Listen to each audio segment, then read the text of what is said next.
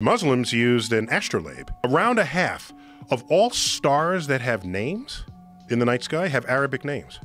Because in the golden age of Islam, 1,000 years ago, navigation was a big deal. And they navigated using astrolabes, which is sort of the Islamic counterpart to the sextant and the octant that were used in the rest of Europe. Astrolabes are gorgeous. Oh, then they're works of art. They're brass, they're etched. There's a thing that hangs down. There are different discs that you can replace depending on where you are on Earth to know where you are more accurately. So this is all navigation. So it was almost like chips for a GPS device. Yeah, wow, yeah, they're gorgeous.